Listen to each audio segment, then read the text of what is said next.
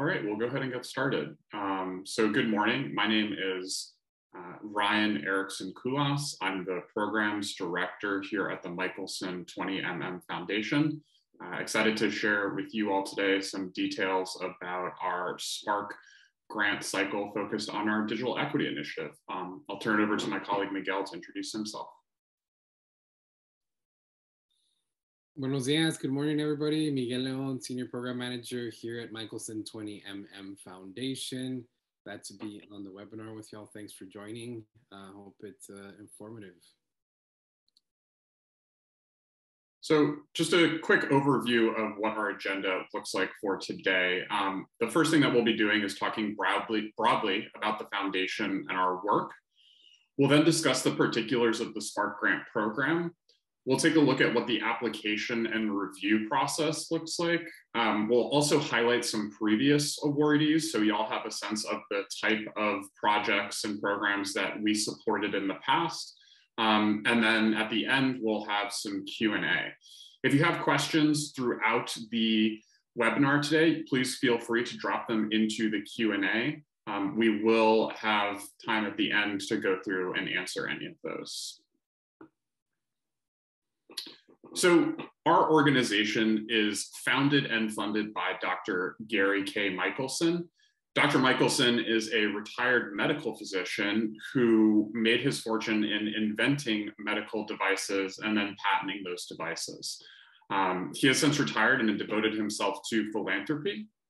He is not only a philanthropist in the education space, in the digital equity space, but he also operates an animal welfare foundation as well as a medical research foundation. He's a signer of the Giving Pledge as well. Our mission is to accelerate progress towards a more just world. We do that through grant making, policy work, and supporting organizations who are doing work on the ground. And I'd like to talk a little bit about each of our different initiatives. I know y'all are here today to learn about the digital equity work, and we'll be touching on that shortly, but I wanted to give a brief highlight of the other areas of work that we do at the foundation. So the Michelson Institute for Intellectual Property is derived directly from how Dr. Michelson made his fortune and what his passions are in regards to IP. He wants to democratize IP and share education about that with the masses so that inventors, students, entrepreneurs can capitalize on their IP similar to how he did. He actually has a whole course curriculum built out that can be incorporated into higher education, high school, et cetera, and has massive reach across the country. The other thing that we do as a foundation is impact investing. So generally, these are investments in the ed tech for-profit center, and generally they are companies that are mission aligned with the change that we are seeking to make in the world. These are generally seed stage, so very early on. And if you want to learn more, you can go to the Michelson Runway website and take a look at some of the companies that we've invested in. Around our educational access and success initiatives, the three that I wanted to quickly highlight before we transition into digital equity are open educational resources, smart justice, and student basic needs. Open educational resources is actually how the foundation got its start. Dr. Michelson was very interested in the textbook affordability space. OER are openly licensed instructional materials, textbooks, et cetera, that can be utilized for free generally, digitally, and for extremely low cost via print options. Our foundation is dedicated to spreading the use of those and ensuring that students have an equitable educational journey, particularly when it comes to their instructional materials. Our Smart Justice Initiative looks at the intersection of the criminal justice system and the higher education system. We look to support students that are justice involved, whether they are currently incarcerated or formerly incarcerated. We also look to provide vocational opportunities for individuals that have been impacted by the criminal justice system. And then I'll turn it over to Miguel to talk about our student basic needs work as well as our digital equity.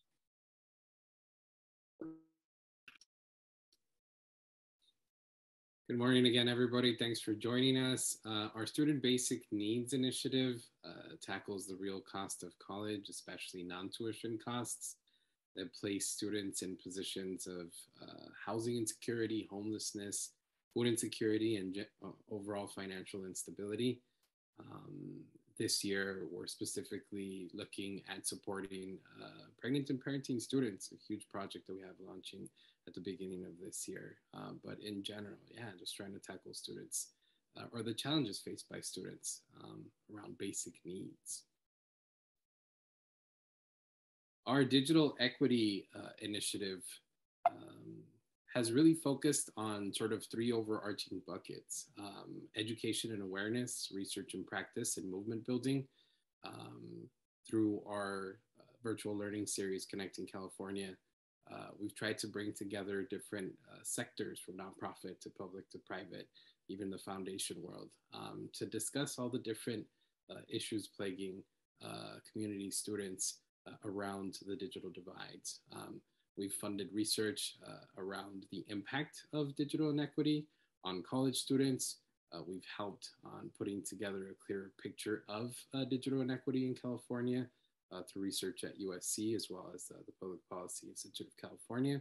And we were first grantors to the LA Deal, a consortium of organizations and different entities coming together to uplift challenges faced by each of the communities in those sectors: public, private, nonprofit, etc.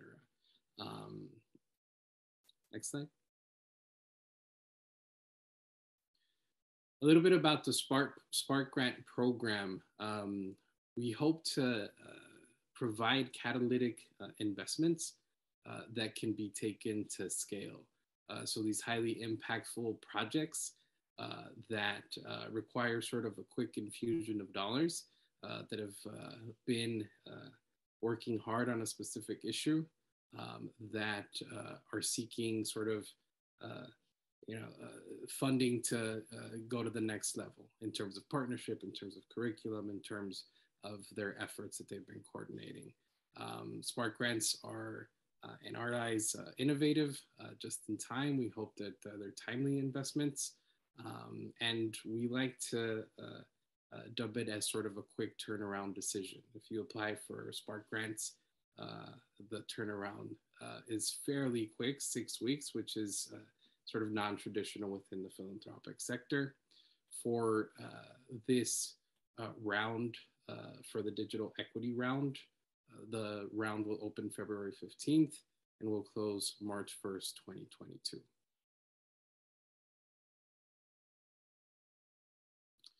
So a quick slide with bullet points on guidelines. The Spark Grant program is available to US-based nonprofits. For this round, we're focusing on organizations that are doing work in California. Those doing work outside of California will not be eligible for this opportunity. We're hoping to seek to fund efforts that provide scalable solutions that can impact students statewide and are not limited to just one particular campus, for example, or one effort. So it isn't necessarily like the devices, hotspots. We're looking at partnerships, programs, projects that can affect systems change or state level change. We'll be funding initiatives that provide we won't be funding initiatives that provide direct assistance to students, as I mentioned. We know that there's a tremendous need for that sort of support, but we're looking to really leverage our dollars, again, to affect scalable change, scalable systems change. Especially because digital inequity is such a multifaceted and complex issue and quite an expensive one. So leveraging our dollars is particularly important for this issue in particular. Thanks, Miguel. The one thing that I'll add to this is, in addition to nonprofits, also educational institutions are eligible for funding. Generally, within a cycle, we see anywhere from 35 to 55 proposals. I think 45 or high 40s is sort of the sweet spot. And then we generally look to award anywhere from 4 to 6 grants per cycle. So we're going to talk a little bit about what we evaluate when we review LOIs, full applications, and sort of what the grant committee looks for in proposals. These are the 6 dimensions of evaluation, and we'll be going in-depthly into each of these.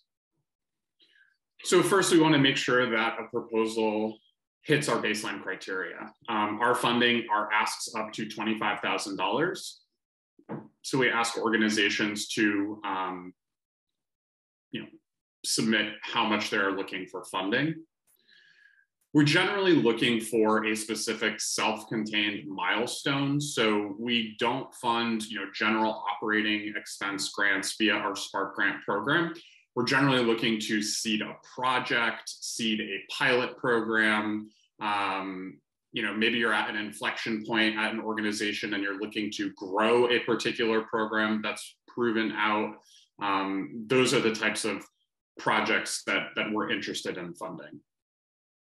And then I'll turn it back over to Miguel to talk about kind of the specifics of, for digital equity, what we're looking to focus on. Thank you, Ryan. And you'll learn a little bit more later in the presentation about the committee that we pieced together to help us delineate these focus areas. One of the things that we've wanted to do at 20MM is really hear from folks closest to the issues, those that are springing up solutions in real time. So you'll hear more about that in just a bit. But in terms of the focus areas that they helped us piece together, one issue that was top of mind was the debate between unserved and underserved communities and the sort of myth of overbuilding that industry has put forth. So for this Digital Equity Spark Grant round, we're looking for efforts that inform, engage, and bring together diverse groups to elevate and take action against this false narrative. What is it that community organizations, institutions are doing to counter it and to say, my community is underserved? It requires attention as much as quote unquote, these underserved areas of our state. We know that there's swaths of urban communities that despite having some access, that access or broadband access is inadequate. So we're really trying to counter that false narrative put forth by industry of overbuilding, uplifting this debate of unserved versus underserved. And highlighting that underserved communities need support as well. Digital navigator models came up in conversation with the digital equity leaders that we spoke with. Trusted actors that are in community, that are part of nonprofit organizations, that have become digital literacy navigators, that help folks connect to broadband, that help folks learn about how to use devices. So for this round, we're looking for efforts that take that digital navigator model beyond basic digital literacy and leverage them to help users connect to supplemental resources. We know that overnight, once the pandemic hit, nonprofit organizations became digital equity organizations, no matter what their focus was, whether education, health, etc. And a lot of their leaders helped folks in community connect, but now we're hoping to see what efforts are out there that sort of transcend that basic digital literacy and help folks connect to SNAP, WIC, other public social services. We're also looking for efforts that uplift the experience of students and their families. digital equity leaders that we spoke with really wanted us to capture in real time that sort of qualitative information and qualitative data that is very real. So folks experiencing digital inequity in neighborhoods, in community, we're hoping to partner with somebody that is capturing that is telling that story, that is sharing that narrative. With the current progress in the digital equity space, we know that there's going to be renewed data, hopefully improved data, but to accompany that and to continue to advocate for communities in need, we're hoping to couple that with the narratives of folks experiencing inequity.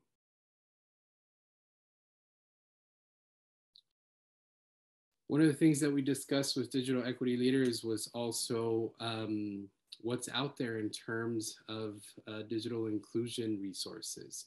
How is it that we take them to scale?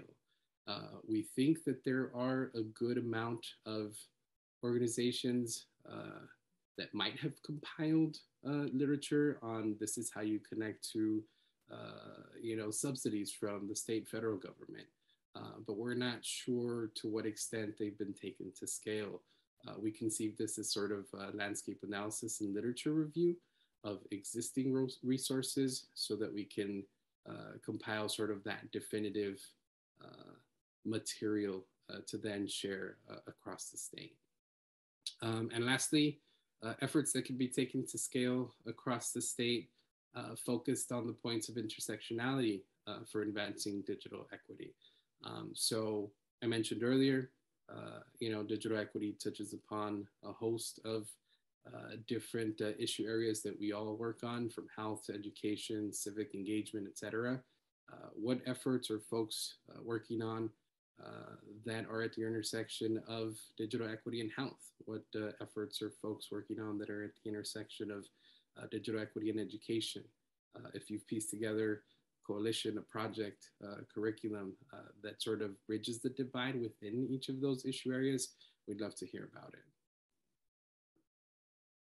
Thanks, Miguel. And to clarify, we'll ask an organization to select one or potentially multiple of these focus areas that their work would be addressing when they submit an LOI. There's no advantage to selecting multiple focus areas in your LOI. Really, I think we look at sort of how strongly your work would be addressing that focus area. So moving forward in terms of how we think about evaluating proposals, we want to get a clear sense of what the impact of the grant is going to be. How many individuals do you see being impacted, both in the short term as well as the long term? So we do ask organizations to provide their own impact metrics to kind of judge how the program will be deemed successful. And we look kind of in the short term within a 6-month timeline. We also are interested in long-term impact of the work as well. We really want to get a better sense of what those metrics particularly look like. So we're curious to learn, how do you all evaluate success and how do you track success through the work that you do? We also want to get a better sense of you as an organization. So we'll ask in our full application to have a better understanding of the team that is working on a project. We want to learn about what your revenue streams are, what other grants you may have been awarded and how those outcomes of those grants were. But again, kind of getting a holistic sense of your organization. And then lastly, we're really interested in scalability. So we're generally drawn towards work that may have a local impact or a regional impact, but could potentially have something that could scale across the state. Now, that might not be with our grant dollars. That might be sort of in future iterations of the work. But generally, we're very interested in having projects or having work that scales. So in terms of the actual kind of process for applying, we will open our call for proposals on February 15th. If you go to 20mm.org/spark-grants, you will have a button right now. It's to register for this webinar, but as you can see in this screenshot, it'll say submit a proposal. From there, you will be able to submit your LOI. The LOIs are pretty straightforward. Generally, what we are looking for, other than sort of information, name, contact information, what your focus area is. But really the heart of the LOI is a 500-word abstract on what you're proposing grant funding for. We really try to make it a very simple process to submit an LOI. We'll then review those LOIs and invite selected LOIs into a full application.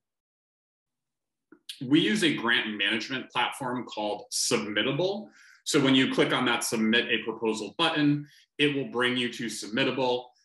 You will create an account on Submittable, and then that's where you'll be submitting and housing all your information. Communication with us will be occurring on Submittable. I highly recommend, and we have this as a reminder in the LOI as well, to whitelist Submittable in your email client, making sure that you're actually receiving those emails. We've had instances in the past where certain spam filters, particularly at educational institutions, will block communications from Submittable. I just dropped in the chat the link as to how to do that. If there are technical issues during the process, if you can't get Submittable to load, or you're trying to submit something, or you can't save something, certainly, we would help if we can, but we are not the tech experts. So we would recommend reaching out to support@submittable.com, and generally someone will get back to you within about a 24 to 48 hour period. This is our grant committee, and the individuals will sort of be evaluating and making determinations around who we end up having in our awardee cohort. Obviously, there's myself and Miguel. We also have our senior leadership involved in the process, our CEO, Phil Kim, as well as our COO, Myra Lumbera. Both of those individuals have been with the organization for over a decade. And then I'll turn over to Miguel to talk about our Spark community advisors.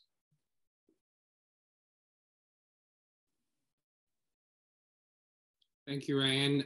Mentioned this earlier as a burgeoning practice here at Michelson 20mm. One of the things that we wanted to do is to hear from folks in community on the ground closest to the issues that we try and work on here at our foundation. And so our Spark community advisors are partners, friends in the digital equity space, in the higher education space that we convened to guide us, to give us a sense of where is the white space in digital equity work? Where are the gaps? What is it that we need to work on? What can we partner on with folks seeking to receive a grant from our foundation? And so we're super proud because this is sort of a best practice within the philanthropic sector as well, participatory grant making. Not only will the folks that you see on the screen, not only will they piece together the key target outcomes that we shared, but they'll also help us in some of the decision making for grants that we'll make during this round. Particularly proud of including students in the process. One student from SFSU, one student from UCLA, Go Bruins, and some tremendous partners that we've met along the way during our journey to bridge the digital divides here in California. So super proud of it. Some of them may be colleagues for you, but again, yeah, they're guiding us and helping us decide so that we stay informed and close to the ground on this issue.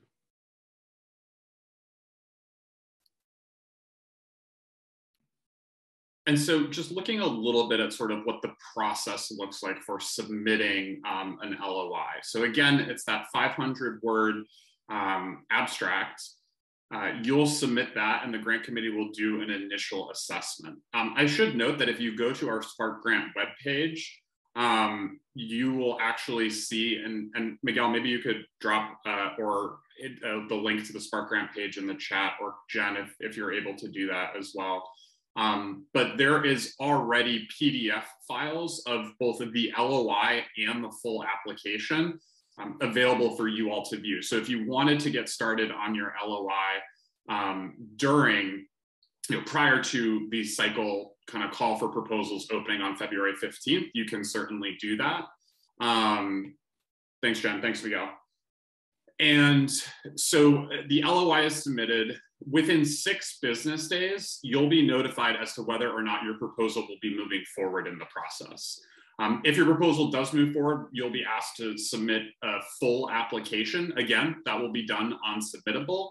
A PDF version of that full application is available on the website right now. One thing to note is, in addition to the questions that are listed in that application, we will also be asking specific questions about your LOI that the grant committee has after reviewing it. Those full applications will be assessed, and then we'll designate finalists. We'll then bring in our Spark community advisors to review those finalists and help us to inform our decision-making process. We may schedule follow-up calls with finalists depending on if there's more information that's needed. But our goal is to have sort of decisions around awardees within 6 weeks of our call for proposal closing.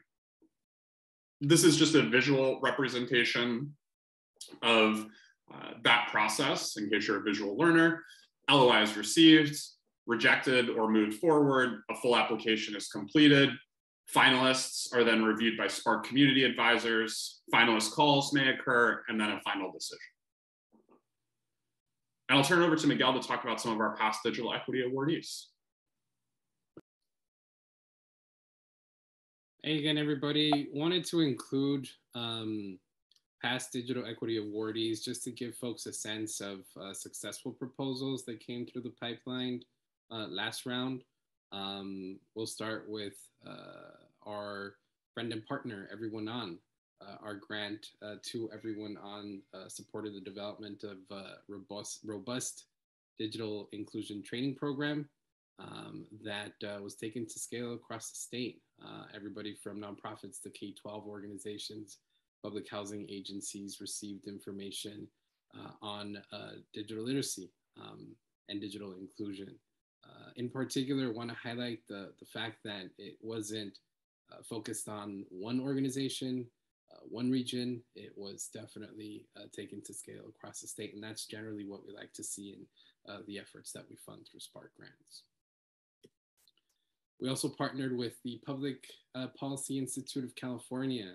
Our Spark grant to them supported their efforts, which used state representative data to examine digital equity gaps and how they changed from spring 2020 to spring 2021.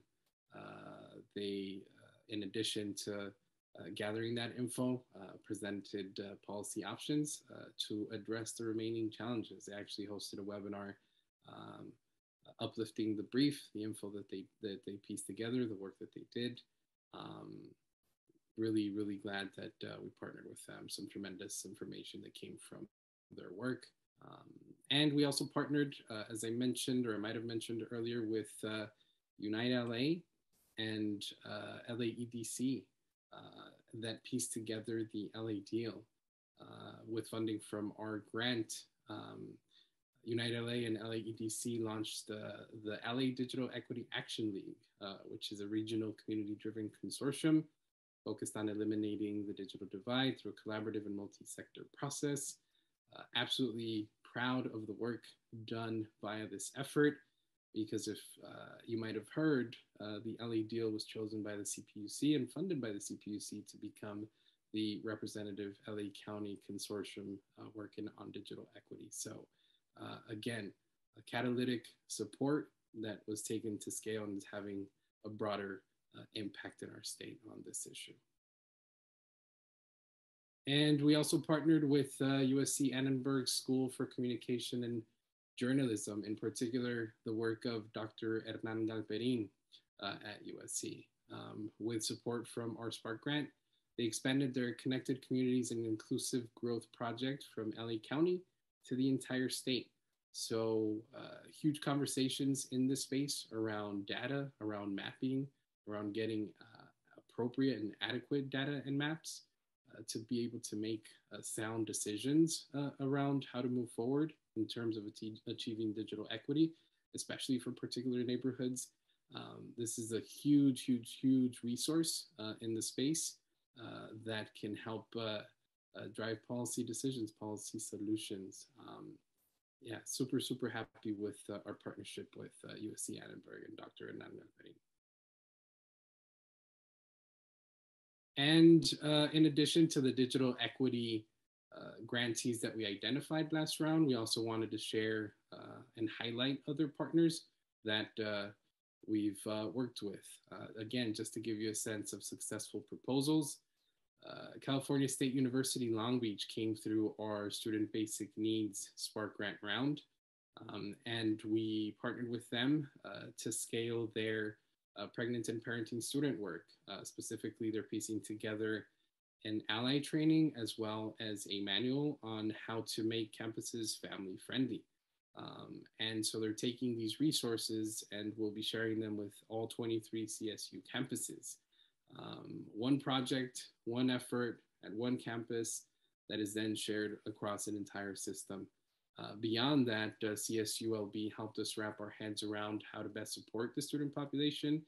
And internally here at 20MM, we've decided to build out an entire pregnant and parenting student project focused on helping and supporting pregnant and parenting students. Again, catalytic support, catalytic work that's now having impact at a broader scale. Thanks, Miguel. And I'll just quickly highlight 3 more grantees. UCI Lifted is a grantee through our Smart Justice work. They are in the process of establishing the first UC BA program in a prison setting. That cohort of first students will be starting this fall. Again, this was a good example of a type of project where we came in early and seeded some of the early work, but there were multiple funders supporting this effort. And again, those are definitely the types of opportunities that we are open to, where we are coming into a larger project, but our dollars are allocated towards a certain aspect of that work. US Public Interest Research Group is a Spark grantee in our Open Educational Resources Initiative. Our grant funded a report looking at the textbook industry's new automatic billing framework, also known as inclusive access. This report has proven to be quite influential within the field. It's been cited in multiple class action lawsuits against textbook publishers.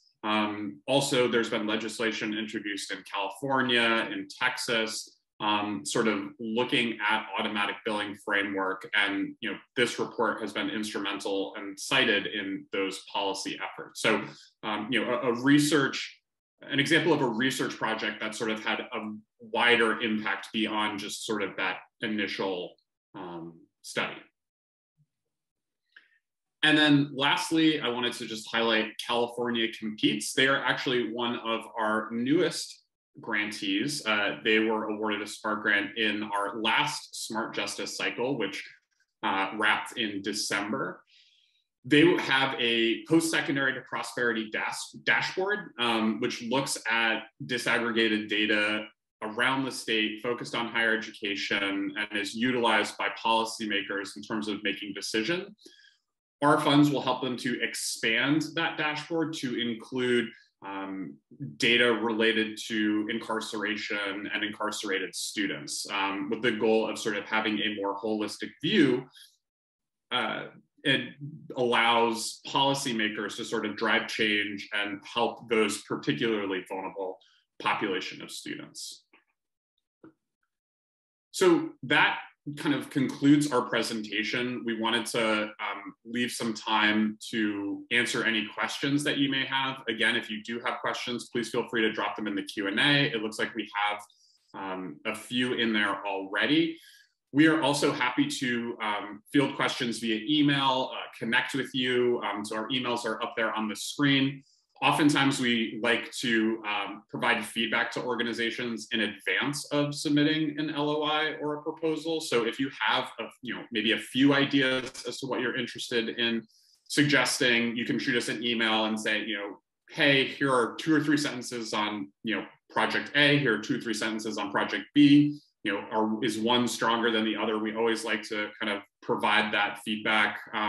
Also, we know that maybe a quick 30-minute meeting can be really helpful when it comes to saying, oh yes, absolutely, apply for an LOI and make sure that you include information X, Y, and Z so that the grant committee has a holistic view of the work. Or we might be able to provide some feedback saying, we don't think that this is a great fit for us at this point in time. And then it sort of saves you all the time, energy, and effort of submitting an LOI. So we're certainly open to providing any feedback, both leading up to the 15th and up until the call for proposal closes on March 1st.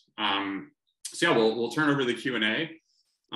Estella, can an institution apply and be funded more than once if we applied for this project, but also wanted to apply for the next cycle that addresses basic need? Yes, certainly not a problem in terms of applying for multiple cycles. Our student basic needs cycle will be in Q3 of this year. So just kind of a heads up in regards to timing around that. But yeah, we're certainly open to funding an institution, particularly if it's a school, because generally it's different wings of that school that are doing work. Are municipal government agencies eligible for grants? Are organizations with fiscal receivership / sponsor through a 501c3 eligible for grants? Yes, definitely. If you have a fiscal sponsorship through a 501c3, you would be eligible for a grant. For municipal government agencies, Miguel, I don't know if you know the answer to that question. We could probably find a way to work with them, but Miguel, I don't know if you've had conversations with municipal government agencies in the past. We haven't. I think for this one, we should maybe guide ourselves by, if it's a 501c3, we will partner with them. I think that's sort of the basic guideline, right? In the past, we have partnered with a partnership that included a for-profit entity that had a foundation / 501c3 arm that partnered with a community college to piece together a manual on how to address student homelessness and housing insecurity. So that was a creative approach that they pieced together to provide or put forth solutions on the student basic needs front.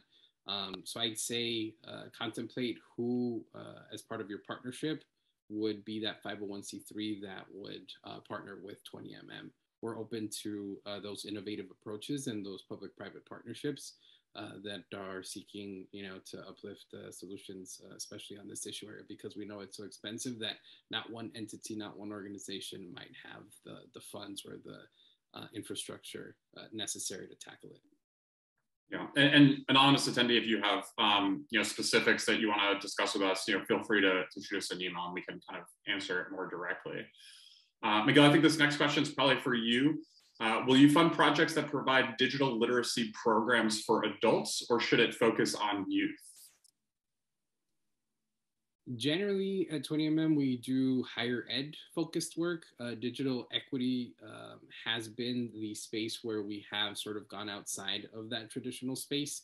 I'd say we're open to hearing about the project. If you want to shoot us an email, we can talk through it. It's been the space that's taken us even into a bit of the K-12 space, even though our focus is equity, access, and success in post-secondary education underrepresented students, but we're open to chatting. Yeah, because I mean, it's so multifaceted, so complex that these traditional buckets of work often sort of blur that boundary for our foundation. So happy to chat about it. Send us an email. Great.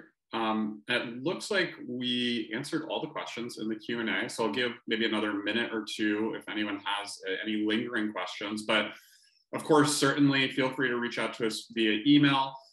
As Jen mentioned in the chat, it has been recorded, so we'll be sending it out to the attendees. We'll also be sending out this deck as well as a PDF, so you can reference it. Copies of the LOI are available, as well as the application, on our website. And yeah, we look forward to reviewing proposals, starting with the call for proposals opening on the 15th, and we'll be reviewing those on a rolling basis. So get them in early. Thank you all so much for joining us, and we hope everyone has a great day. Thanks, everybody.